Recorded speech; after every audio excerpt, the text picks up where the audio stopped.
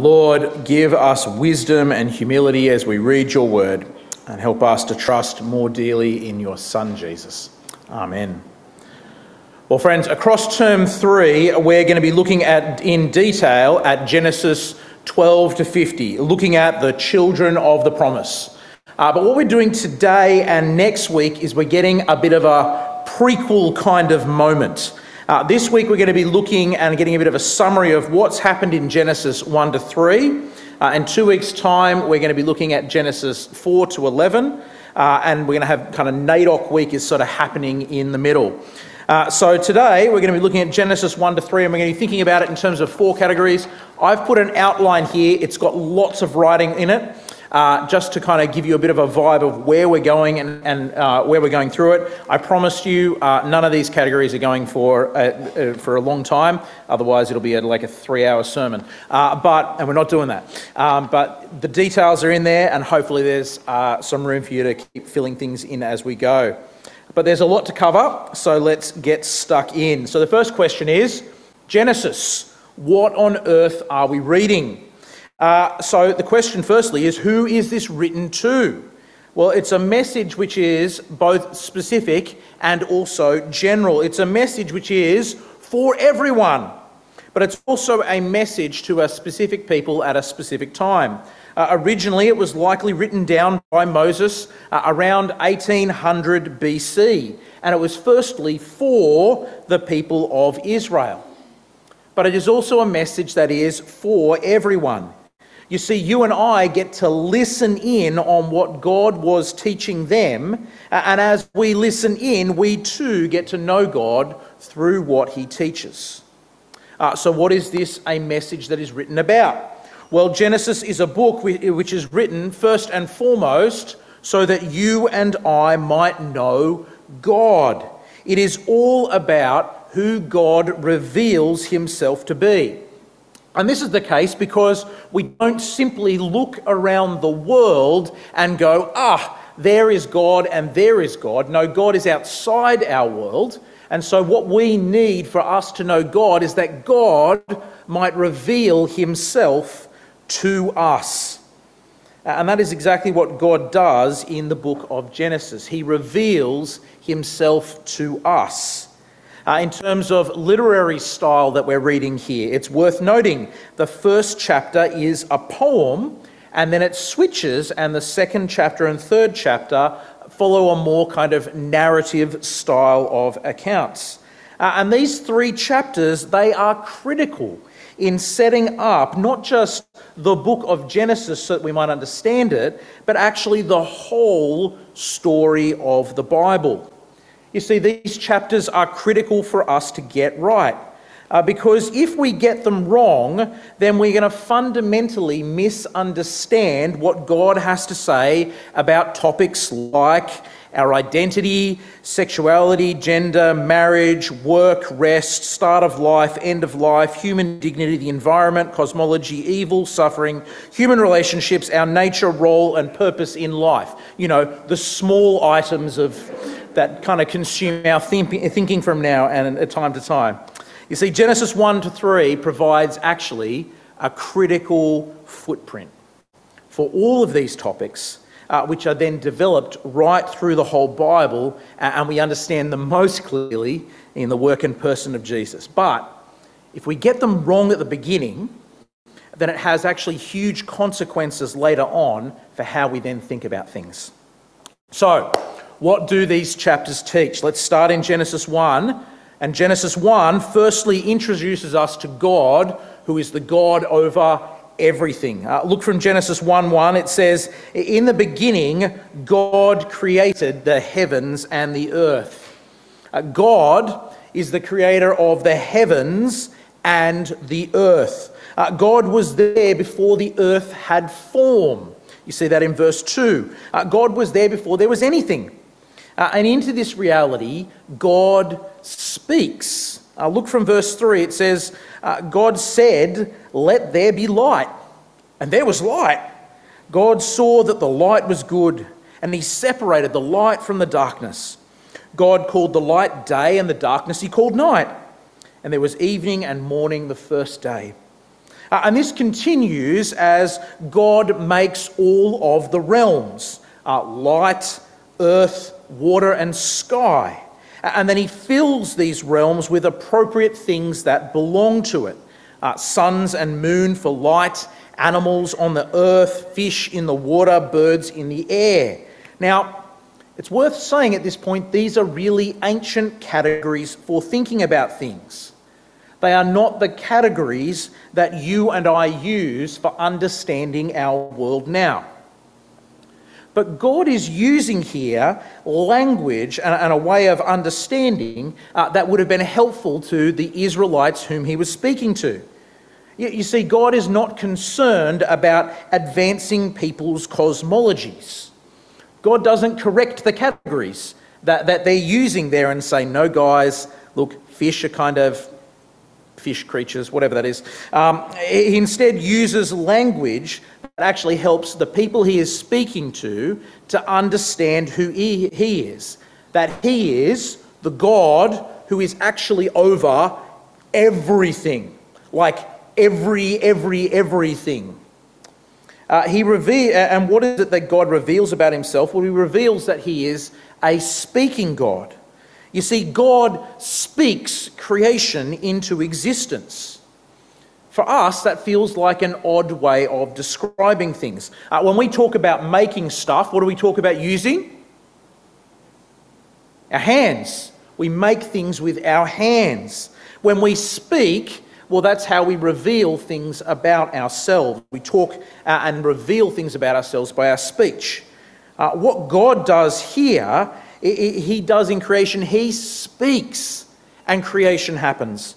What God is doing is he is revealing what he is like through the creation that he has made. And what he reveals is that he and his creation are good. Every time we go through this pattern and cycle, God looks on his creation and it is good. After he creates people, it is very good. God is not just this neutral kind of builder. He is a God who is good to his core. And we see in this that God is also a God of order. This is a very calm account of creation. It is very ordered how the world was made. God is in charge of every single system and every single object that is made. We see here that God is a God who is supreme. Everything is made by God. There is nothing which exists outside of God that is not under his supreme creation.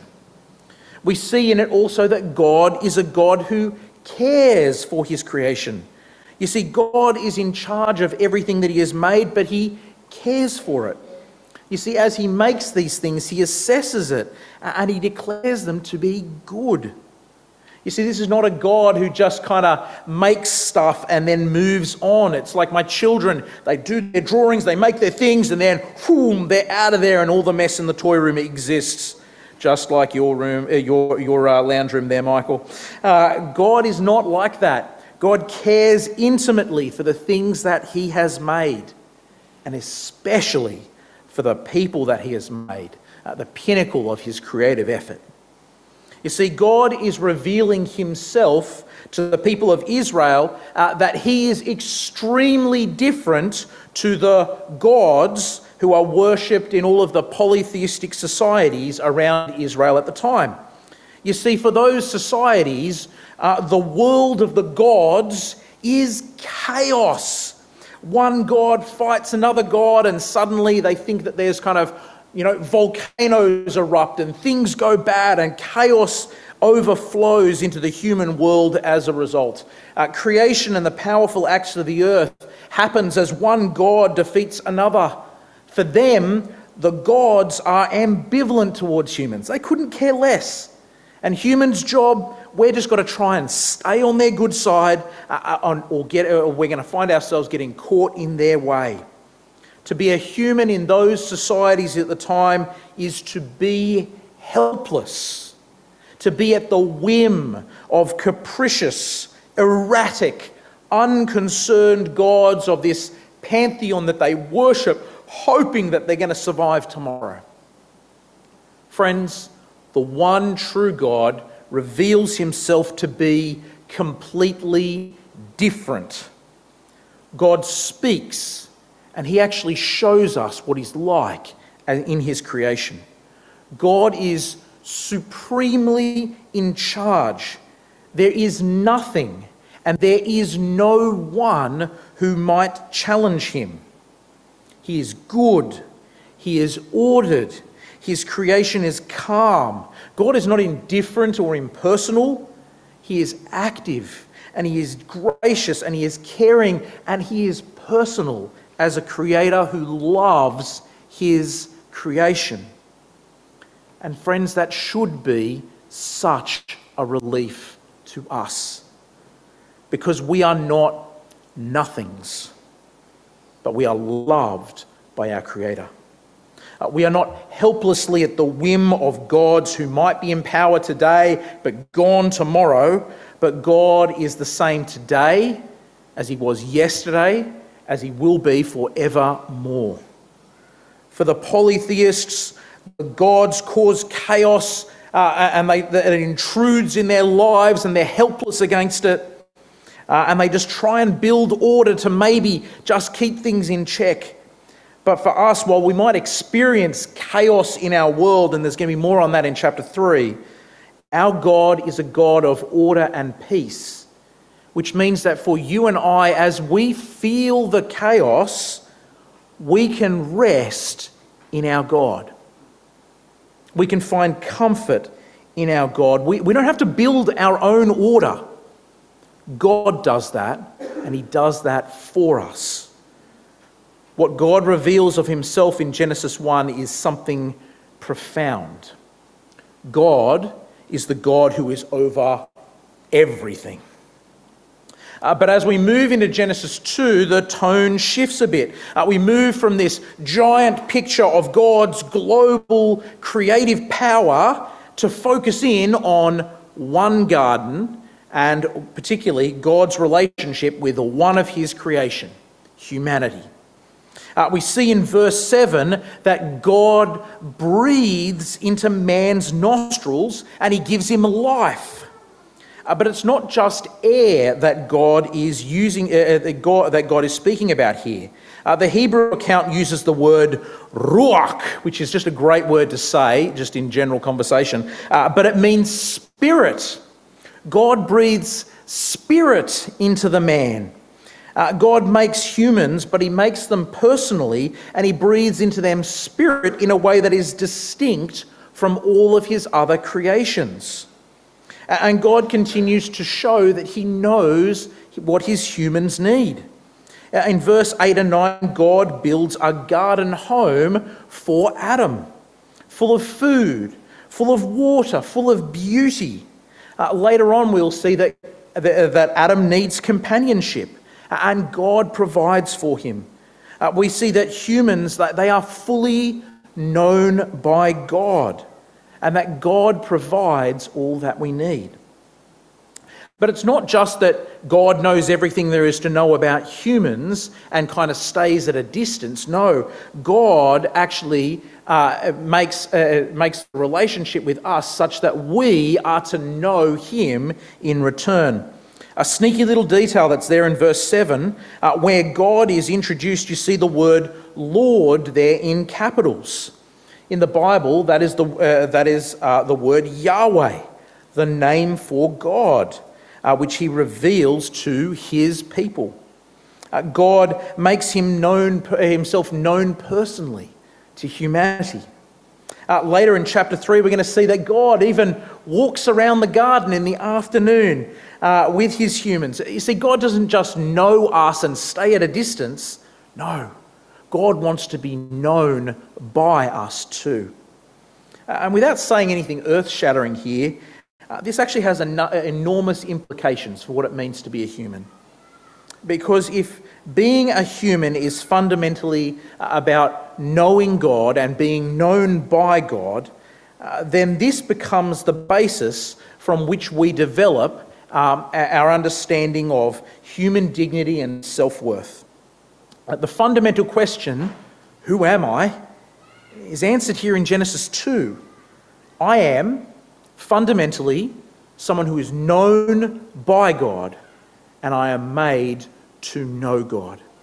We're made to be in relationship with God. That is who we are.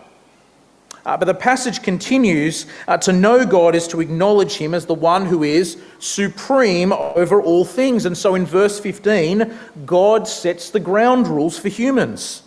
Don't eat from the tree of the knowledge of good and evil in the middle of the garden, but every other tree, including the tree of life, that's fair game. God gives humanity boundaries. And in the same verse, God gives people purpose. Adam in verse 15 is given the role of tending to God's garden. This command looks a lot like the creative output that God has been pouring on Adam. God makes and he orders, and he does so for the good of Adam. And so Adam is called to order and to look after the good of the things that have been placed under his authority.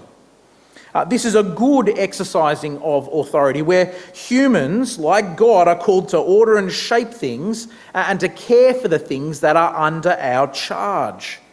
God has authority over humans, and he pours his love out to us, and we submit to his love. And then in turn, we exercise authority over the things that God has placed under us. But we see there in verse 18 that we're introduced to the first non-good as well, as God observes that man needs a suitable helper for companionship. So in verse 21, God takes a rib from Adam, something that is from Adam himself, and God forms Eve as the perfect helper and companion for Adam. And there is so much which is critical to say about the nature of men and women from this section. I'm just going to take a little aside to deal with that. The first thing we see is that Eve is from Adam. And so she is an inheritor of the special relationship that God has with Adam. You see, the animals, they were unsuitable because they didn't have the ruach, the spirit breathed into them. Only Adam had that. And so Eve, made from Adam, is also someone who has that spirit-filled relationship with God. She is made to inherit all of those same blessings just as Adam did. Adam and Eve were equal in promise before God. The second thing that we see here is that Eve is also distinct from Adam. She is different to him, and her role as helper is intended to be complementary to the role that Adam played. That together they would exercise the dominion over God's creation, but that they would play two distinct roles within this. Adam and Eve, equal in promise, and yet they are different and designed to be complementary to each other.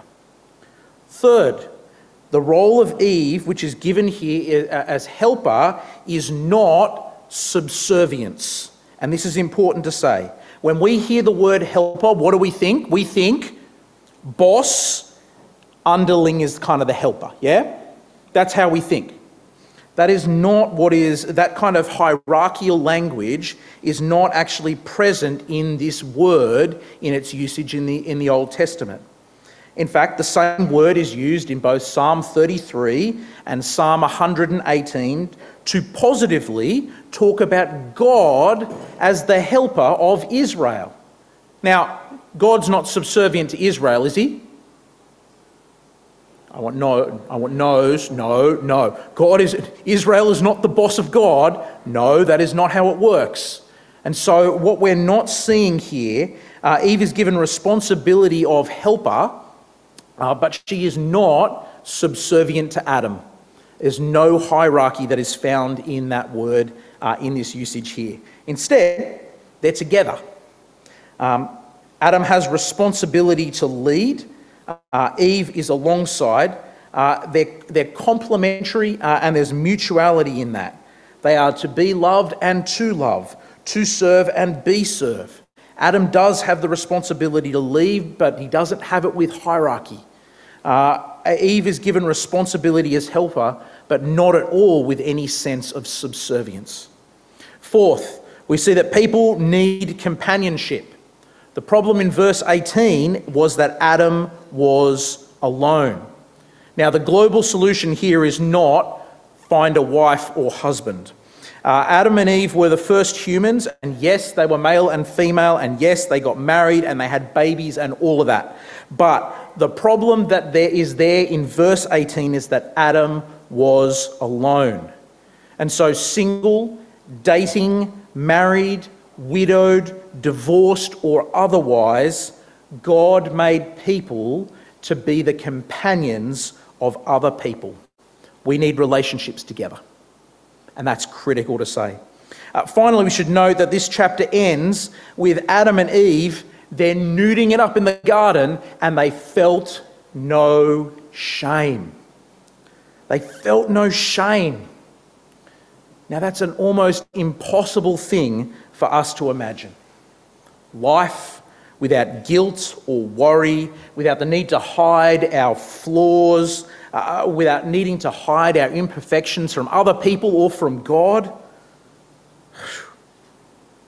Chapter 2 shows us that God made humanity to have a special bond with him.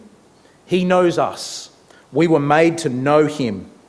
He gives us dignity in this relationship. He provides for our needs. He gives us boundaries and purpose. He gives us companionship and distinctness in our humanness. Male and female, complementary, truly equal and yet distinct, and there is no shame.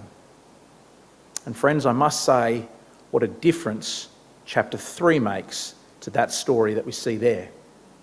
Because as we roll into chapter 3, and we'll be brief here, evil enters the world. The serpent convinces Adam and Eve, it convinces Eve and Adam there with her, that God was holding out on them. That in disobeying God, they would find true knowledge and true power. He promises them that they would be like God in chapter 3, verse 5. Eve ate. Adam was there with her. Adam ate too. Humanity, we rebelled against God, and evil enters the world, and there is immediate impact. Adam and Eve, they feel shame. They feel shame, and they're trying to cover themselves with leaves and things. They try and hide from God in the trees. But the God who has authority over them, he finds them and he calls them to account, and in it we see this great disordering of sin. You see, instead of listening to God and exercising loving dominion over creation, Eve instead listened to the snake. She listened to creation and failed to listen to God, and instead asserted her dominion over God's rules and boundaries over her. Instead of listening to God and leading his wife in exercising dominion over creation, Adam listened to his wife and not God. He is passive where he had been called to be active in loving and leading and responding to the authority of God. Instead of respecting the authority of God, the serpent sought to overthrow God's authority, twisting God's words as he sought to manipulate God's people. All three parties are guilty, and all three parties receive judgment in response to their sin. To the serpent, the devil, well, we see that he is brought low. The serpent now is forced onto his belly, eating the dust. The devil, the agent of sin, is made shameful and lowly. To Adam and Eve, you see, they were supposed to be fruitful and multiply. They were supposed to subdue the earth. Well, that task is now hard. To Eve, there is now pain in childbearing. Sometime this week, I may well be seeing the experience of that as we await our child that is coming very, very, very soon. To Adam, there will be fruitlessness as the earth resists him in subduing it. And eventually we see that the earth actually then swallows him in death. Between them as a pair, there will be a grappling for power. No longer are they shameless. No longer are they a united front that they were, but instead there is a quest for power between them. You see, God's commands to them remain, but their attempts are now met with hardship and with opposition. But the main thing that we see in this chapter is the chaos that has happened to God's created order. You see, every single thing that was ordered in chapter 2 is then turned over in disorder in chapter 3. Humans were meant to rule creation, and yet the snake asserts his authority over people. Adam was supposed to lead his wife, and instead he listened to her and is led astray. Just want to pause here, guys. Listen to your wives, but listen to God first and foremost.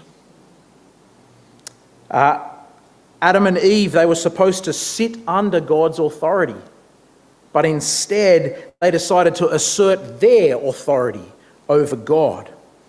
Everything that was ordered is now just chaos because of the sinfulness of humanity. That's the cause.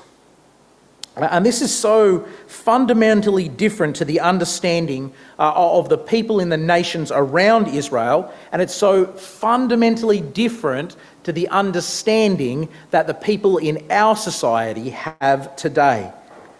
For the people in the ancient world, they saw this world in chaos and they blamed the gods, and they thought that humans, we were just trying to bring good by our just small endeavours of ordering and making things work. Well, today we don't blame the gods, but we look around at the chaos and we blame history, or we blame a particular people or a culture or a race or an ideal. We blame nationalism. We blame another political party. We blame everything out there except for me. And so our culture strives to strike out at whatever individuals deem to be evil. And so there is a rallying of minds. There's a cancelling. There's shutting down of anything that they can determine for themselves to be evil. And friends, this is just people striving, hoping to make a better world. But they miss the problem. Both our modern friends and the ancient world, they miss the problem. Because the problem is us. The problem is not out there. The problem is all of us. We are the ones who bring the chaos. We are the ones who ignore the one true God who made and ordered this whole world. Every single one of us, we're not part of the solution. We're the problem.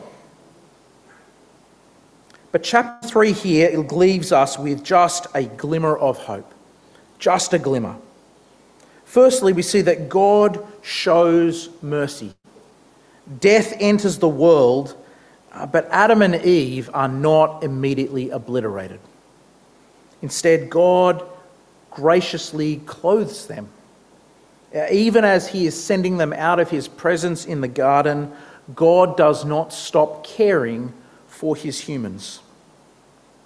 And likewise, we are left with a promise spoken into this now chaotic world of people who are listening to the serpent. The promise that God gives is that there will be one from the line of humans who will crush the serpent, who will crush the devil, who will destroy sin and the death that it brings. Friends, as we read John 1 early on, I hope that you heard elements of all of these first 3 chapters of Genesis ringing out as we are introduced to Jesus.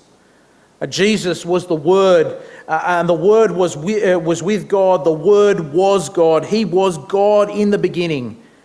Through him all things were made. Jesus was there in the beginning. He is fully God, God who is supreme over all things. And as the supreme God, what does he do? Verse 14, the Word becomes flesh, and he made his dwelling among us. We have seen his glory, the glory of the one and only Son who came from the Father, full of truth and grace. And what does Jesus come to do? You see it in verse 10. Jesus, the human, steps in our world to save all who would believe in him and receive him. From verse 10 in John 1, Jesus was in the world, and though the world was made through him, the world did not recognize him. He came to that which was his own, but his own did not receive him. And yet, to all who do receive him, to those who believe in his name, he gives the right to become children of God. Friends, as we hear the magnificence of creation, as we hear the prominence of humanity, as we hear the chaos of the unrelenting sin of this world, know that God always has had a plan. That plan is Jesus. That plan is that you and I might receive Jesus, that we might trust him, that we might believe in what he does to defeat sin and death, and that you and I, by trusting in him, might find hope and life, that we might be restored to be children of God. How about I pray? Because I want to pray for each of you that you might be trusting in exactly that. Let me pray. Heavenly Father, you made all things and you made us to be your delight, and yet, Lord, we turned away from you and chose to rule ourselves. We thank you so much for Jesus, that he comes into this world that we may be saved. And I pray for each one of us here that we might receive him, that we might trust and follow him, and that we as a whole congregation might encourage one another to do so. In Jesus' name we pray. Amen.